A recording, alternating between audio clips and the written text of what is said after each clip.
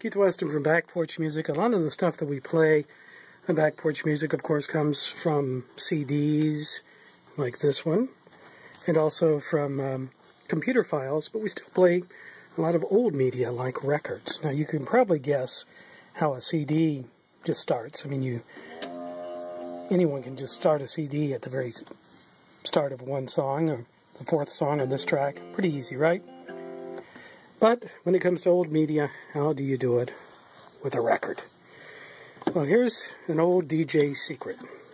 Basically what you have to do is you have to have a turntable, of course, and you have to have a control room board into which you can turn on a very special speaker that doesn't go out over the air, which only you can hear in the control room. It's called the Q speaker. What we're going to do is try to get the second song of this album ready to go so that it would play exactly when I want it to. And what I've got to do now is here, look very carefully and try to let the needle down right at the start of this song. Sometimes you have to poke around till you find it. Then you listen. There.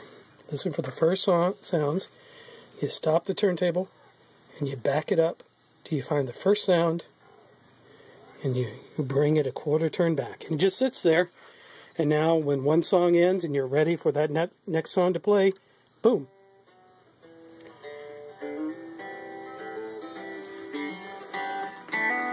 DJ Secrets of Back Porch Music. Hope you tune into the show Friday, Saturday, Sunday, 8 o'clock.